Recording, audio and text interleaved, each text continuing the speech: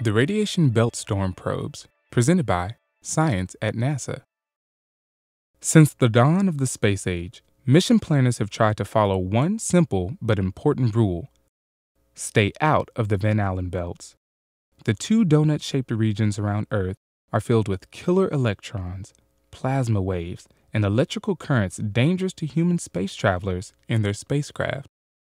Lingering there is not a good idea. So much for the old rules. NASA has launched 2 spacecraft directly into the radiation belts, and this time they plan to stay a while. NASA's radiation belt storm probes have blasted off from Cape Canaveral. Bristling with sensors, the heavily shielded spacecraft are on a 2-year mission to discover what makes the radiation belt so dangerous and so devilishly unpredictable.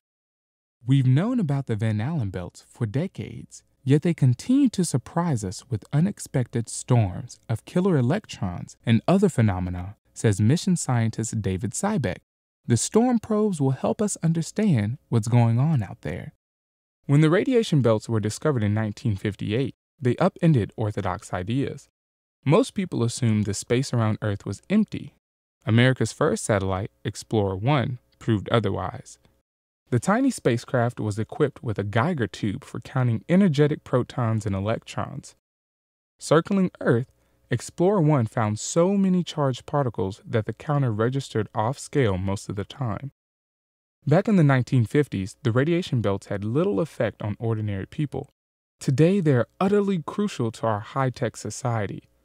Hundreds of satellites used for everything from weather prediction to GPS to television routinely skim the belts, subjecting themselves to energetic particles that can damage solar panels and short-circuit sensitive electronics. During geomagnetic storms, when the belts are swollen by solar activity, whole fleets of satellites can be engulfed, imperiling the technological underpinnings of daily life on the planet below. The radiation belt storm probes directly address these down-to-earth problems, says Lika Guhathakurta, the lead program scientist of NASA's Living with the Star program, which manages the mission. RBSP is a unique mix of pure science and practical application. One of the biggest mysteries of the radiation belts is the crazy way they react to solar storms. Almost anything can happen, says Sybeck. When a storm cloud from the sun hits the radiation belts, they often respond in counterintuitive ways. One possible outcome is that the radiation belts fill with energetic particles, such as the potent killer electrons that worry mission planners. However, just as often, the opposite happens. A solar storm can cause the belts to lose their killer particles, temporarily making them a safer place. And sometimes, nothing happens. The belts remain completely unchanged. The problem is, there is no unified idea of what phenomena are most important inside the belts, says Sybeck.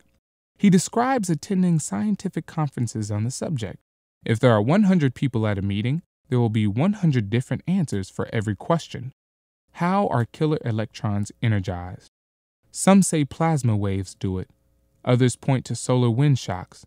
Others favor diffusion. The list goes on and on. Researchers hope RBSP will narrow the possibilities. During storms, the probes can sample electric and magnetic fields, count the number of energetic particles, and detect plasma waves of many frequencies. The inner workings of the Van Allen belts will be an open book to the 2 spacecraft, providing data for predictive models that tell forecasters when it's safe to enter the belts, perform spacewalks, and operate sensitive electronics. The Van Allen belts are part of our home in space, adds Guhathakurta. RBSP will help us learn how to live there. So much for the old rules, indeed. For more news about dangerous places in space, visit science.nasa.gov.